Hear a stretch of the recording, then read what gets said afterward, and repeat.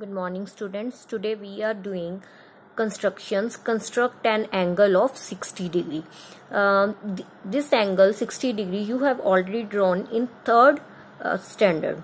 So let us start once again recapitulation of construction of angle of 60 degree. First of all, draw a one ray.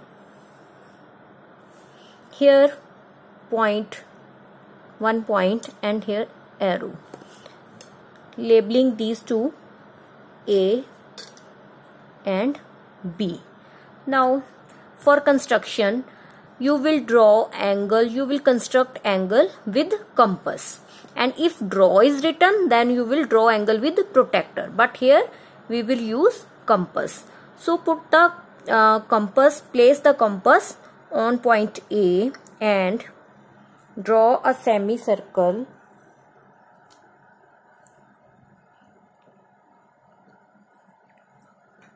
Now that this semicircle cut on point C on ray AB.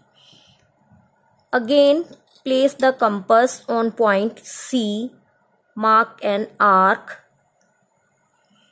Here point D.